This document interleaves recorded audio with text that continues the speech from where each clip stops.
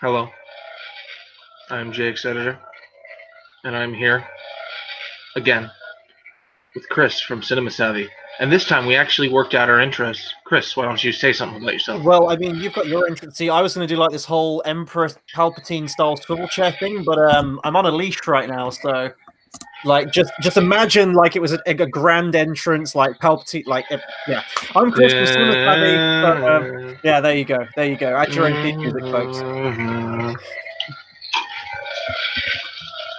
Yeah, I don't got a fancy. Actually, no, I do. I have Luke Skywalker's lightsaber from Return of the Jedi somewhere where I can't find it. So imagine I have that too, I guess. In this? Well, now this motherfucker dual wielding and like. You mean this lightsaber, right? I do mean that one, but yeah, I got like a piece of plastic shit on the end of it. This is a piece of plastic shit. No, I mean the blade. I know, but this was 3D printed, so it's a piece of plastic shit. Okay, wait a minute, isn't that? Hang on, let me check that again. Okay, no, that is okay. I thought that was Obi-Wan's end for a second. Like the end looks more like Obi-Wan's. We're here reviewing a fan edit, by the way. This is just a distraction. Let's just get rid of this. And then a million voices cried out in terror and was suddenly silenced by Rian Johnson and his crummy directing. The man's a visionary. He's something. He's many things, but I think we'll probably get demonetized if I say those things on this channel right now. What do you mean, we, white man? Oh, yeah. Okay. So we're viewing the Phantom Edit. We are. Yeah, it created by Mike J. Nichols. That's how you pronounce it. It took some Googling. How did you think it was pronounced? Let's, Nichols? Nichols? Like I might have put more emphasis on the O. I learned it a while ago. It just took some Googling. Okay. But I mean, this is kind of a big deal. I mean, like the Phantom Edit, especially we're fan editors, we edit shit. Like the Phantom Edit is arguably like the most historically important Star Wars fan edit since, well, the special editions, right? Yeah, this was. I think did he say that in this commentary, or does he say it in the next that you haven't seen? Does he? He may say it in the next, because I mean this audio commentary was recorded right around the time of like 2000, I'm guessing, because he makes mention that Memento's just come out by Christopher Nolan. He mentions that he doesn't know whether the necklace that Anakin makes Padme is going to come up in the next film. So I mean, this is going way, way, way back. It is really interesting to hear someone actually talk about Attack of the Clones as though it has not come out yet. Yeah. So I'm guessing this came out around about like 2000, 2001 kind of time. Mm. Yeah, it came out in 2000. It was first made on VHS, which is why it's episode 1.2, The Phantom Edit, because 1.1 was on VHS, implying that version 1.0 is The Phantom Menace. Yeah. At least that's what I took from it. And I guess what we should say as well is that, I mean, you tasked me with watching both the actual cut of the movie and also the audio commentary.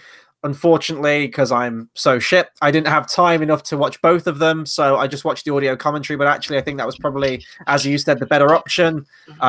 He goes way in depth into his thought process, and you really get a sense that he understands these characters and what he was trying to achieve with this edit. So, you heard it here first, people. Chris's shit level is so. Oh, it's pristine. It's the best. It's the best. Yes.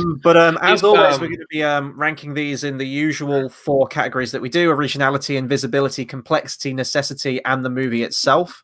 But I think we're going to kick off today with just sort of our general thoughts on the edit and everything. Yeah, this is one that I think we should get some opinions in. Let's get some feelings. How do you feel?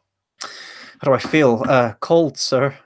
That's a line by Jake Lloyd, I believe, in the movie. I don't know. So Phantom Menace, of course, is a movie that needs no introduction. We can. I thought I have seen this edit before, but it turns out I didn't. I watched the Phantom Edit version, I guess, where there are a number of edits that have that name. They'd re-subtitled the Nemoidians.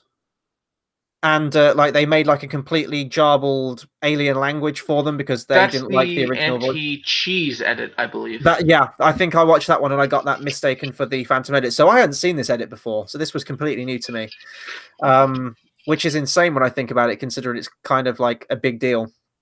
But Phantom Menace, like it was the first Star Wars film I ever watched. It's difficult to rank this. Like, am I ranking this in terms of its editing proficiency? Or am I reviewing this in terms of a movie of itself? I guess throughout If this only review, we had 5 categories to right? help you break that up. I know. So if we're talking about general thoughts, is this my general thoughts on Phantom Menace still? Because that will that will contribute still, because although it was the first Star Wars movie I ever watched, like I agree with, there are countless videos out there, hour-long videos analyzing these movies. I still have a Star lot of Wars trouble. The Phantom Menace was the most disappointing thing since my son. There you go. And that again, like there's a lot of things surrounding Phantom Menace. That is probably like the best video analysis essay on the internet. I I wouldn't don't know. necessarily say And that. it doesn't look like it's cutting to me, by the way, in the stream. I Mhm. don't know if that's a thing, but it's not cutting to me whilst I'm doing this. If it's cutting to you, then we're Hang good. on, let me. But If it's just been at me, no, yeah, it's cutting to you. oh, okay, okay, we're good. We're good. This maintains the facade that's going on right now. Where was I? I'm rambling on this fucking thing. But essentially what I'm saying is that I have all the problems that I have with Phantom Menace. To me, Phantom Menace is a movie that is fundamentally flawed from the ground up. Like, I don't believe there is a way to make the Phantom Menace into a compelling, entertaining, fun to watch movie. It still has all the same dreariness, the meandering plot point. The only good thing about this is that it's a lot shorter. It's like 1 hour 50. I think it clocks in around that kind of time. But what I do appreciate about this edit is that, yes, he's removed a lot of the cartooniness. However, some scenes feel very quick and move almost at a breakneck pace, which I know is what he was trying to do. But it feels like you get segments of scenes and it speeds through very, very quickly. So the pacing might be thrown off that way, even if he is removing like slapstick and things like that. But what I appreciated about it is, and going back to the commentary, you really get an insight into this guy and his thought process behind every edit that he makes and the reasoning behind it. And when you do get that aspect to it and you do hear his commentary on it, you can absolutely see why he's doing what he's doing. And you can go like, okay, no, I can appreciate why he's doing that, why he's done that.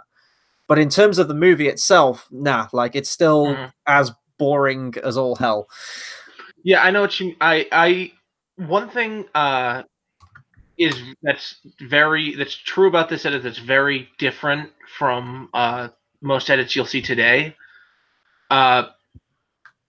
He barely diverges from the story. In the center of this plot, it is still the Phantom Menace. Even to the fact that his crawl has absolutely nothing to do with the plot because he's changing the plot in no way, shape, or form.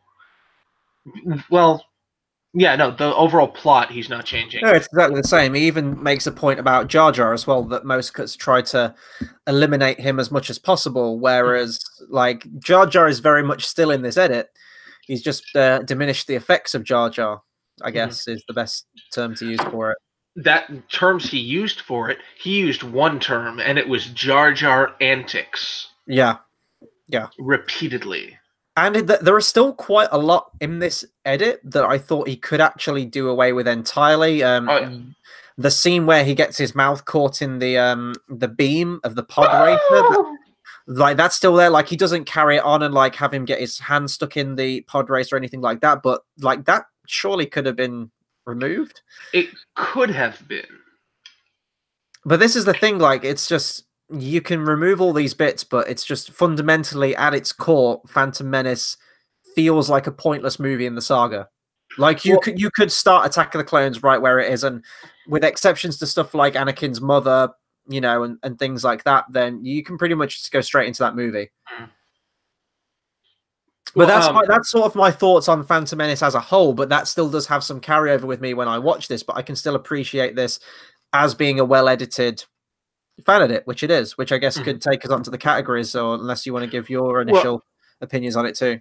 I just wanted to add, before we get into this, based off of everything you just said about how Phantom Menace is unsalvageable, I gotta know, have you seen my edit of Phantom Menace?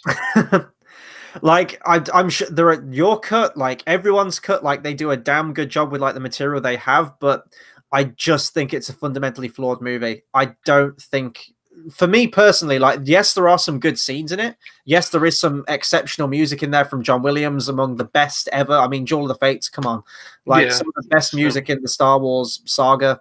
But it's fundamentally flawed from the writing, the characters, the lack of focus. It feels like George Lucas just threw himself into it, not knowing where it was going to be. He didn't have a plan. He didn't have this trilogy.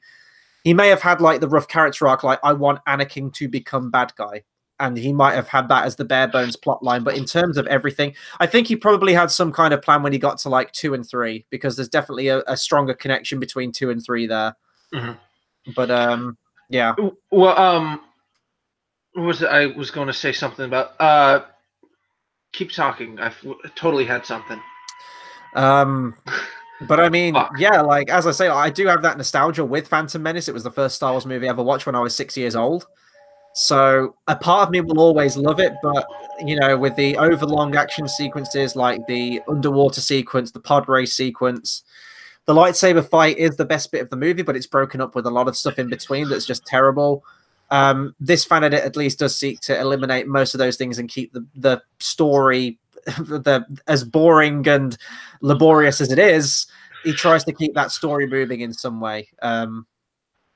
Yeah, I have no idea what I was going to say before, but I'll just point that, like, you know, I'll say, like, one thing, a lot of edits, there aren't, even he, in Attack of the Phantom, I think is the 2.1, in this, he very much sticks to his story, and sticks to the story of the original, which isn't even something he does in Attack of the Clones, which, oh, fuck, I remember what I was going to say.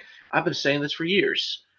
I've always considered the Phantom Menace to be. I probably should have finished that other thought first. It doesn't matter. I've always. Yeah, I don't even remember what it was.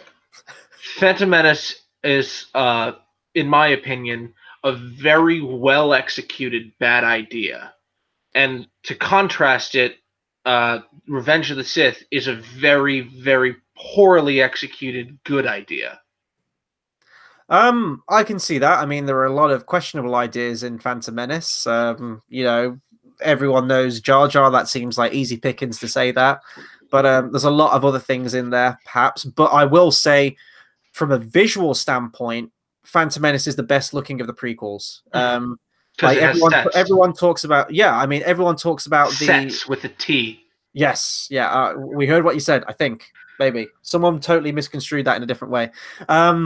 But yeah, like you get to Attack of the Clones and you visually compare that with it. Even like people say, like the original trilogy, you compare it with Phantom Menace, it's night and day. Like if they'd have maintained the same level of balance between CGI, and there is a lot of CGI in Phantom Menace. Of course there is. I mean, Watto, the cityscapes, the Gungans, everything. But because you have those, like when you get to the palace and stuff like that, when you get to scenes like that, it just looks more real. It's the best looking of the prequels, and I'll stand by that till the end. But as you like, Return of the Jedi, Revenge of the Sith is the best of the prequels in terms of its story.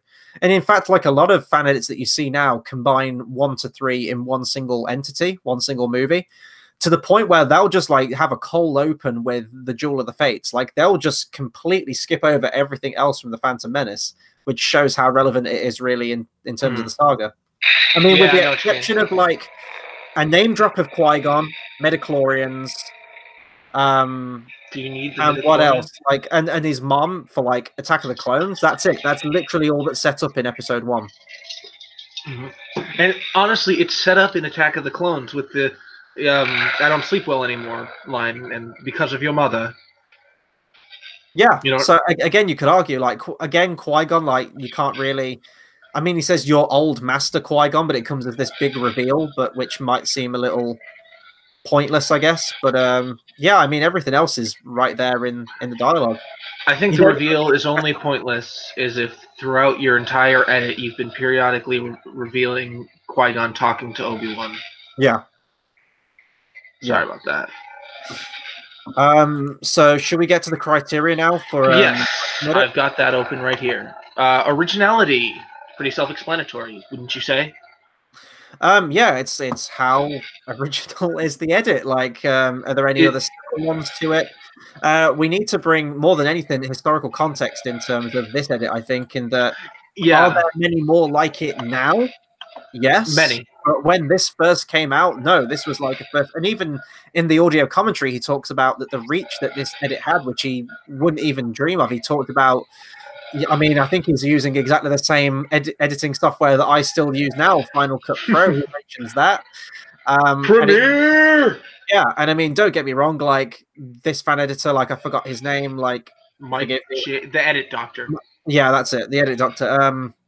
He's doing stuff that like I still can't do. Like the whole he talks about going into the audio files and stripping out the dialogue. I've always said that that's one thing that I'd love to be able to do. I just don't know how to do it. He had access to the audio Surround files sound. like that. So I mean, even though it was still bare bones stuff, and like now we've got Adobe and we've got After Effects and we've got all these things that are like mind blowing at this time, like the 90s into like the early 2000s. Like this stuff wasn't. This was still very much in its infancy of like home video editing software. Like people were still using fucking Movie Maker at this point. This was first made on a VHS. Yeah, and that says it all. So originality, I'm giving it 10 out of 10 because not only did this start a whole bunch of Star Wars fan edits and inspire people to do that, but just fan edits in general. I think this is kind of what most of the fan editing sites built their site upon, was like the reach that one guy re-editing a movie. I don't even know if fan edits were a thing before this point. I'm assuming they were, but certainly with the technology that was available to him during this time, I think he's definitely one of the if you're going to do like a Mount Rushmore of fan editors, he's like definitely got to be like one of the main heads on there. Yeah, well, let's. Who would it be? I'm just thinking Star Wars editors because that's like the main one that gets edited a lot. Mm-hmm. Because there's a lot to work with. You'd have Star Wars Revisited on there, probably. Yeah, you'd have 81, Harmy. Oh, yeah, Harmy. I was just gonna say. Edit Doctor, and there are 4 heads on Rushmore, right? Yeah, I think so. Topher Grace. Yes, Topher Grace. That's much less. I really want to see that Mount Rushmore now. Topher Grace's face. Listen. I have Photoshop. Yeah, like get on it. Actually, no. All right, you continue the review. No, you just continue the review. Okay. Shit, right, invisibility. I'm on original. Well, wait, do you have more to say? No, I give it 10 out of 10. Like in context now, is it original in terms of everything that's followed it? Probably not, but in terms of it was probably the first one made. Well, it was the first one made, really, arguably, that we know of. Well, yeah. And the traction it built up, it's got to be 10 out of 10, right? Yeah, I agree. Definitely gets 10, just because it is the first unauthorized re-edit of The Phantom Menace to receive major publicity and acclaim. It was the first fan edit to receive major publicity and acclaim, except maybe the Star Wars Special Editions, which I almost gave it a 9 because in Attack of the Phantom he says that what he's done isn't that different to the Special Editions. But no, in the end, I think it's getting a solid 10. Mm-hmm. Definitely. So that brings us on to invisibility. How evident are the edits themselves? Is it really jumpy? Is it really scattered? Does it flow smoothly like a regular movie should? Now, again, I kind of have a problem with this because I watch the audio commentary. So, I mean, that's on me. That's my bad. I can't pick up on all of the different audio tweaks here and there and smoothing things out and continuation of music, because I've tried editing the Star Wars films myself without like the level of knowledge and know-how that this guy had or many other fan editors have. And I found when I was chopping the movie with the music intact, John Williams' score pretty much flows throughout, and it has, sequencing and beats, and it rises and falls to the point where, it's next to impossible to get that music smooth. So I can't vouch for the music. What I can vouch for is what I saw was the visuals themselves. And in terms of the visuals for me, it flowed pretty well. I do think that some scenes did move at a very breakneck pace, but that's because he's removing a lot of the slapstick, and the slapstick takes up a lot of the percentage of the scenes in Star Wars: The Phantom Menace. But one thing I did like, he talked about the audio, the visual wipes, sorry, the dissolves, the fades, and everything like that, which I know you hate. I love them. They're part of Star Wars to me, as I crummy don't as they hate are. them. I just don't think they should be in the anthologies. Right. Okay.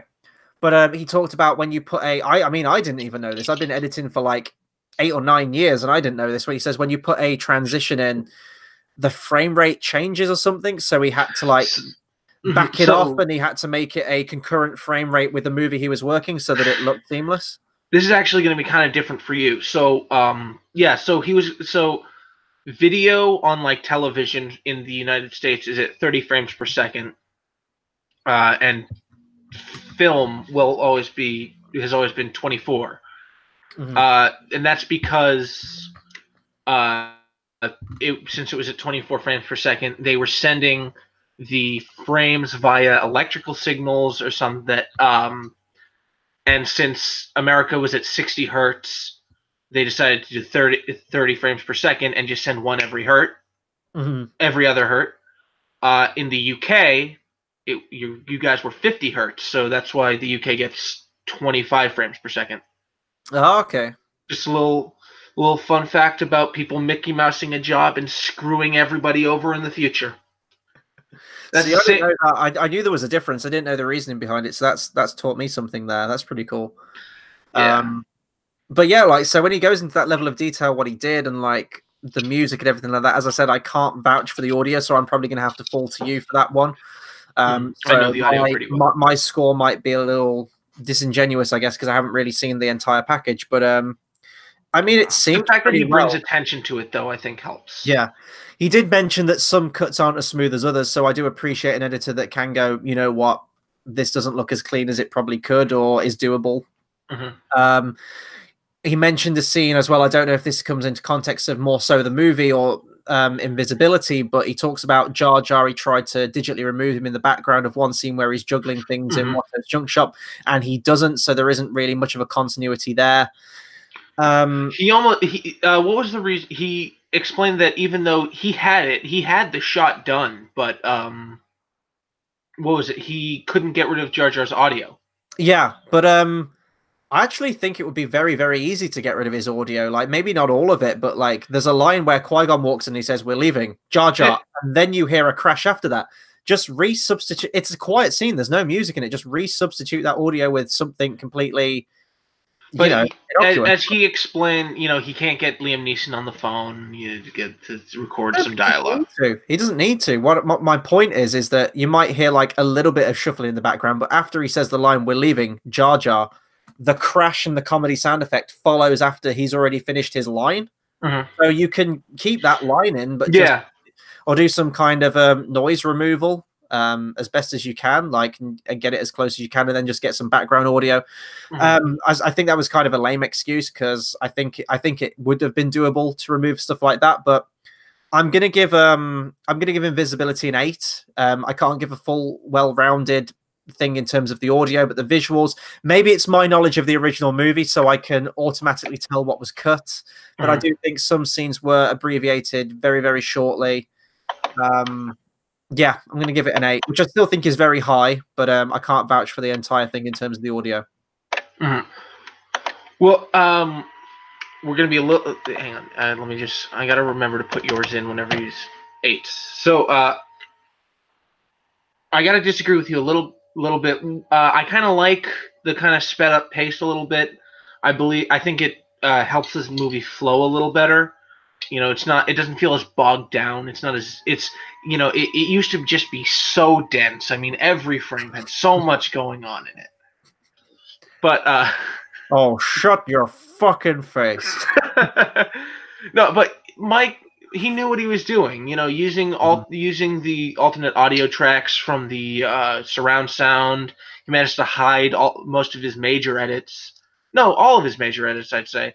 And there's really one edit in the film I can't help but notice, and that's something anybody can't help but notice. That's the crawl. Yeah. Which is, an actual address to the audience. It's saying, here's why this was made. And do you even count that? See, what I get, well, it's part of the movie, I guess, like his movie, so you kind of have to. So you can't watch this as like an introduction to Star Wars without already knowing it's an edit.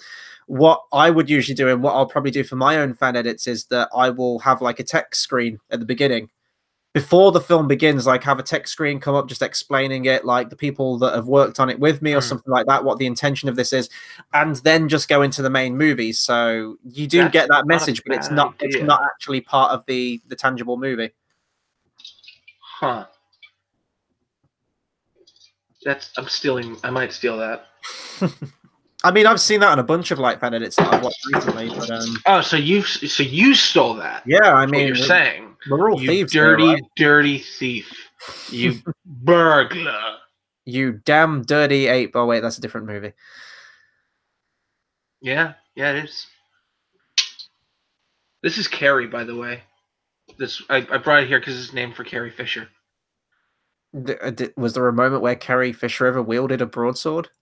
No, but I got this as a gift from my cousin, and I was like, it doesn't have a name, and so I'm like, well, they say the best swords have names. Are they dragon heads or wolf heads? I can't tell. I think they're wolves. Yeah, they're wolves. Okay, well, This is the maker's mark you're right a there Stark that of you can't Winterfell. see. Lots of people name their swords. Lots of cunts. Can we just take a second to appreciate that cunt is the best swear?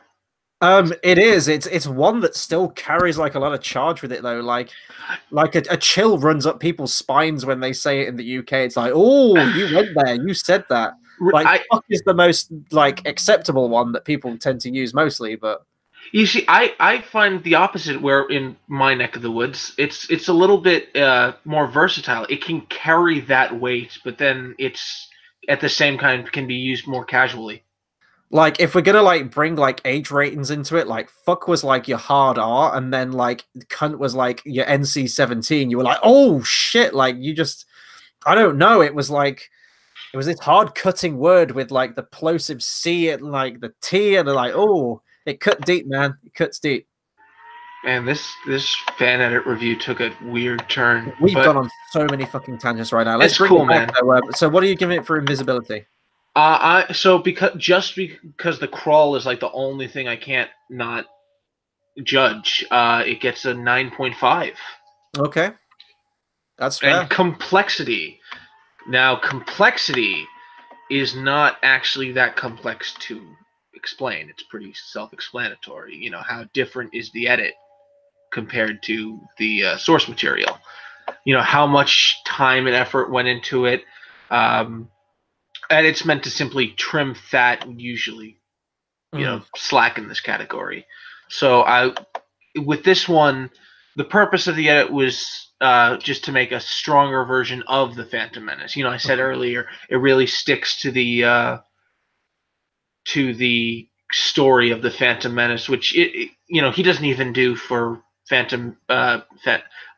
of the Clones. I can only think of one edit that does that with Attack of the Clones. It's not even out yet. It's if anybody here has heard of Cat's Prime Cuts, there's someone in the UK doing an edit of Attack of the Clones that actually keeps the forbidden love story, which I think is interesting. Yeah, I mean that's like some of the worst parts of Attack of the Clones. That'll be. We're gonna see the fireplace scene, and apparently it's gonna be good. If you're gonna keep that in, is there any point, unless they're revoicing it and everything like that with some great impersonators and some like great that new lip sync and stuff like that? Is there any point in even re-editing Attack of the Clones if you're gonna keep all that stuff in? But we'll just have to see how it goes. I'll you and I will do a thing when it's we'll probably do a thing. Yeah, we'll watch Cat's Prime Cut. We'll watch Ivan Ortega's edit, and we'll watch Sheepish's episode 1 edit. Oh yeah, we'll watch Ivan Ortega's cut of Last Jedi. That's a good one. That's a good one. As someone who like has seriously delayed some projects, like the first Kenobi trailer said coming soon, and it was posted about 18 months before the release. Yeah, I can't really talk, can I, with my own fan edit that I've been on for like years now. Yeah. Wait, that would have been much easier to bring up. Fuck you.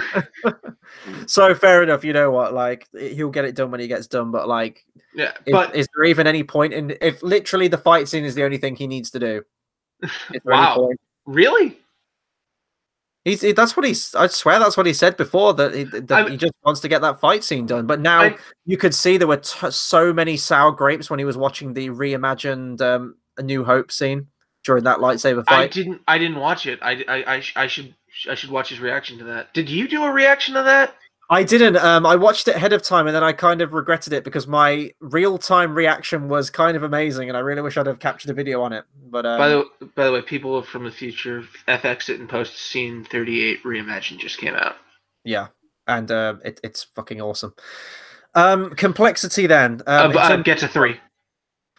Yeah, I'm gonna give this one low as well. I mean, as you said, like he's not reworking very much the actual plot.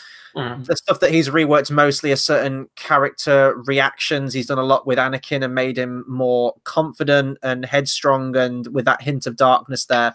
But in terms of the overall plot, this is one of the few edits that actually retains the majority of the plot as it's presented by George Lucas in the original movie. I mean, he's done a lot of great audio work. Like, I will say that, like, from what I could hear, like his description on things and how he's gone about stuff. I did notice some Jar Jar, especially in the Gungan fight, some Jar Jar voice carryover in some scenes that, like, Jar Jar's not on screen, but you can still hear his voice continuing in some shots, which was weird. But you might have been hearing his audio. Yeah, oh yeah, it was his audio, but it was just it wasn't. It was weird. Well, no, I mean, like, because remember in the commentary, it sounds like the commentary track is desynced with the video even though there were like 3 instances really far apart where it seems very well synced, which doesn't really make sense at all. Maybe he flubbed the audio commentary in some points and he like cut bits out and had to like move it around. But then again, why wouldn't you sync it up? I'm going to go low as well. I'm going to go 3.5, and I'm just giving it the 0.5 for the attention to the character. So he has changed stuff in that regard, but it is still pretty much exactly the same movie. All right, on to you for necessity. Okay, so was this an edit that needed to be made? Was this something that people were clamoring for? Did this have effect on history? I mean, again, I got to go 10 out of 10, right? I mean, there probably isn't a better example of an edit that's had this kind of impact. Was there a necessity for it? Oh boy, was there. I mean, Phantom Menace came out in 1999, and whilst I personally can't vouch for it, it was the first Star Wars movie I ever saw. I was 6 years old. I thought Jar Jar was the funniest thing ever. I connected with the character of Jake Lloyd. I was the intended audience for that film, pretty much. It was that new generation of Star Wars fan. But even if they didn't want to admit it, there was like, you watch like The People versus George Lucas, that great documentary film that came out, a whole slew of other things that was, you know, the internet may have not been as big back then, but there must have been some outcry from people that were not pleased with this movie. So I think any attempt to kind of correct it or bring it to a stronger version than what it is was absolutely a necessity at that point. And the fact that it was the first released and well received and, you know, acclaimed fan edit out there, it definitely has its place in fan edit history, and just reconstructing media that's already been presented, like not just fan edits but just like everything, like some form of transformative media. So it's got to get a 10 from me. And it sold a lot of Apple computers. It did. You know, he never got that titanium laptop, by the way. I was going to ask, did he get that? Like, I was Yeah, he comments that it never showed up in. He assumes he got lost in the mail. Let's just leave it at that. Yeah, no, necessity gets a 10. It's there's not really no way to give it less than that. It was, you know, critics and filmmakers have commented on the original Phantom edit, in most cases providing approval and recognition, which would later further the fan edit movement. You gotta wonder if. You know, if this didn't come out, would Topher Grace even have made The Editor Strikes Back? Because he that's one we're never going to get to review, sadly. Well, I mean, I was hyped about that when I heard it, but then I also heard about his 2-hour cut of The Hobbit, which is just not physically 2 hours and 25 minutes. But the thing is, I need to know. I need to know what he did. I mean, I want to watch it. Like, hell yeah, I want to watch it. But nah. So I don't know. I don't know how his cut would have gone down. I've seen a cut of The Hobbit that's about 2 hours. It was a 2 hour cut, literally the name, including credits. Mm-hmm. Maybe he took like the fucking Damn. rank ass cartoon audio and then just like put the. I am Gandalf, and Gandalf means me. It's still a great cartoon. I love that. It's not bad. It's better than the trilogy. I'd much rather watch that. Arguably. Debatable. So Necessity, you giving it a 10, right? Yeah, Necessity's getting a 10. No, movie, the best named category. Does the edit work? Be that in its franchise, on its own. Oh, and by the way, back to Necessity. I just want to point out, Necessity points out whether or did the effect have an effect in history? Mm-hmm. Did the edit have an effect in history? That was written into Necessity specifically to give this a 10. Yeah. Because I knew it needed one for that. But back to movie. Does the edit work? Be the franchise on its own as a series? During this category, I think we will be presenting a score out of 10 for the source material too. We did that with Pulp Empire. We didn't do that with anything else. Hey, well, I kind of did with Man of Steel. Where's your Man of Steel score out of 10? You think of that while I read this. What, the film? Yeah. Didn't I give it like a split, like 4 or 5 out of 10? You gave Remastered a 6. I don't know what you gave Man of Steel. Oh, Man of Steel, I give like a fucking 3, like out of 10, 3 or 4. Nice. For my movie on this one, again, it's really difficult because it's still very much the original movie, just lessened somewhat, but it's still the same movie. Mm-hmm. So I'm still gonna go relatively low with this one. It's weird because I have so many mixed emotions with this film, it being the first Star Wars film I ever watched. Like, I appreciate it for what it is, but it is a terribly put together movie. Like, I just fundamentally like flawed from the writing and the acting and just the pacing and everything. Yeah. But I'm also ranking this in terms of it. You have to take that into consideration, but also the new stuff that this edit's bringing. And whilst the new stuff that this edit bringing is very minimal, I do think you could absolutely substitute the original. I'd substitute this for the original movie. I think that you could, if someone's never seen Phantom Menace before and you want to show them the Star Wars movies, you could absolutely show them this. It still retains all of the main things, gets rid of some of the comedy in there and some of the awkward lines and slapstick and just completely redundant material in there. So is it better than the original Star Wars? Here's the thing with, like, I've reached a level of acceptance with the prequels now. I don't think they're good movies. I think they have some good moments in there. I think there are some great scenes. I do think there are moments of great performances in there sprinkled throughout. They mostly come into it with Ewan McGregor and some stuff in the later two films. But you kind of accept, with exception to the Disney films, because I don't like 7 and 8, like fundamentally I don't. But with the prequels, Seven was okay.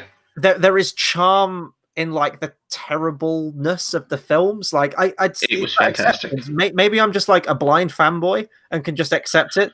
But like the memes that have come out about it and everything like that, you kind of accept all of the bad. So when you're stripping all of that away, the stuff that with hindsight now you can laugh about, you can joke about, you can quote, you are kind of just left with sort of like a hollow average product now, is I guess where I'm coming at this. I'm not the person to review this movie. I'm not. Like, it's just such a weird. I'm gonna give it. I'm gonna give it a 5. I'm gonna give it split down the middle because I feel so torn on this. There is a conflict in me right now. And I've just got to go middle of the road. I don't like Phantom Menace as a movie, but what do you give Phantom Menace?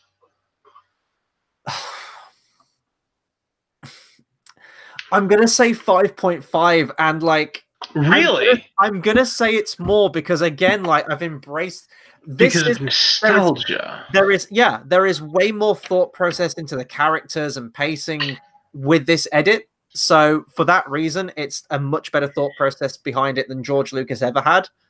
This editor shows restraint and he knows what to keep and what to sacrifice. But I've just come to accept everything that Phantom Menace encapsulates, even though I don't like the movie, I've still got to give the original just that little bit more. I don't know why, because it's not a better movie, Interesting. but my heart of hearts is telling me that the original is better because that's how it was made. Just out of curiosity, where do you put Revenge of the Sith if Phantom Menace is a 5.5 that fuck? I'd give see, Revenge of the Sith does have some boring as fuck moments in it too. I'd probably give that So as beautiful. at most I'd probably give it a 7. Really? Yeah, Wow. like That's where I put Solo. Like it's the most no Solo. I'd go like fucking. You know what? Like I'd rank Solo lower than Phantom Menace. I really would. Like for me, like bar Rogue One perhaps, because Rogue One, like I'd definitely rather watch more than Attack of the Clones or Phantom Menace. But I'd still rank it. I'd rather see Revenge of the Sith than blood in my urine. Exactly. There you go. There you go. But 7, 8, Solo, I definitely rank below Attack of the Clones or Phantom Menace for me. I find Phantom Menace and Attack of the Clones infinitely more watchable than any of those Disney films. That's just me personally. I know that's going to piss off a lot of people. I mean, you know, I like disagree with you very heavily on what you said. You know, I honestly, if Force Awakens came out first, I would probably like it more than A New Hope. Just like my main gripe is how similar it is. If you know what I mean. Yeah.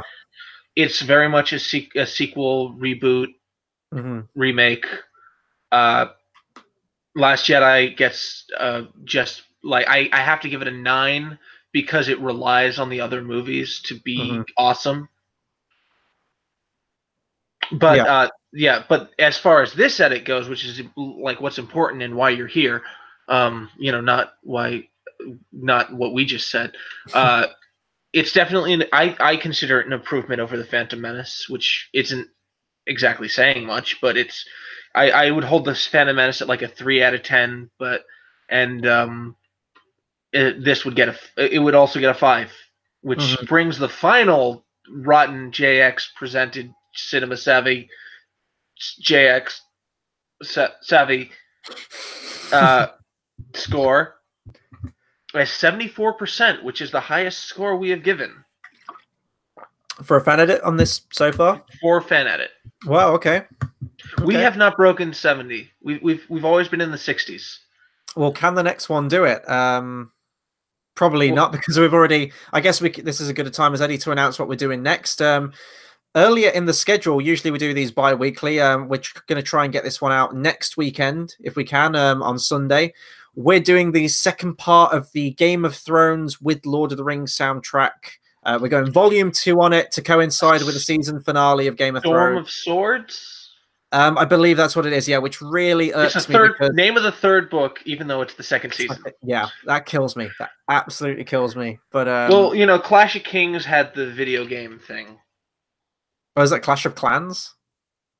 Yeah, no. There's like a game. I think it's called War of the Roses that has like this big overhaul mod that makes it Westeros. Oh, okay. Which makes sense if it's War of the Roses. That's very fucking appropriate. But it's called Clash of Kings, and it's very much the War of the Five Kings.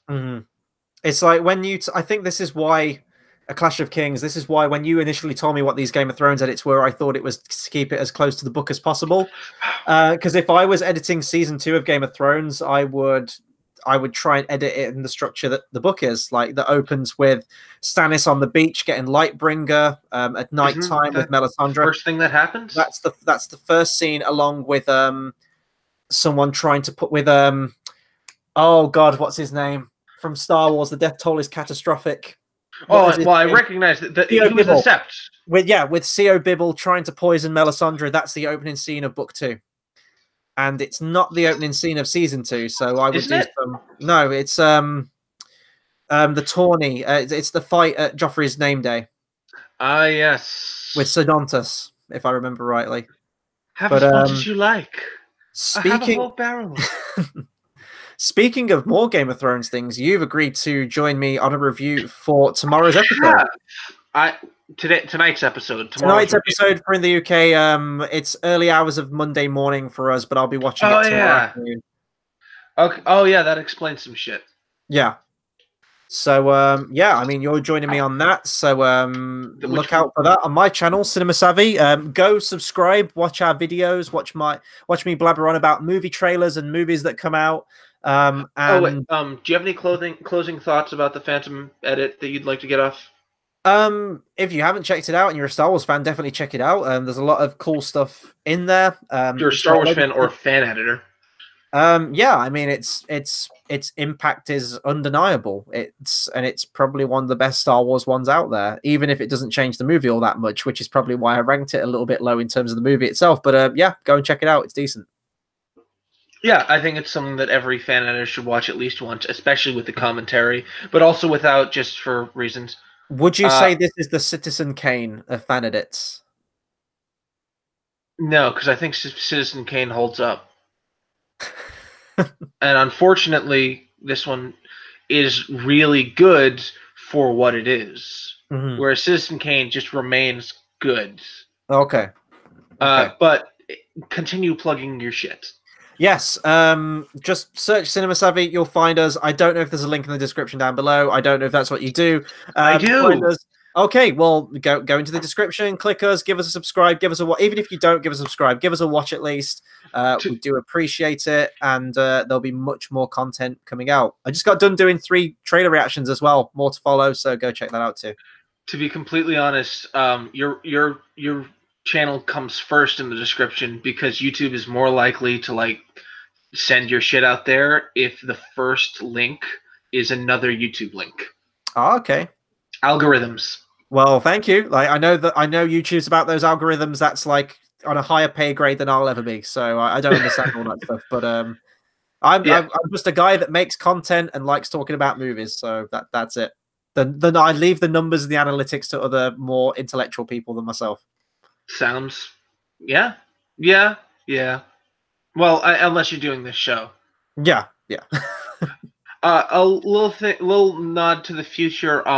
I've been working off and on replacing the video with the Blu-ray footage. There are some shots that didn't transfer over, and I need to be upscaled. There's some effects that I need to replicate.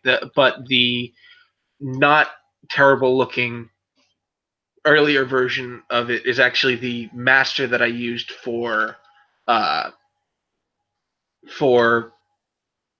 Tremor in the Force, episode 1. My cut.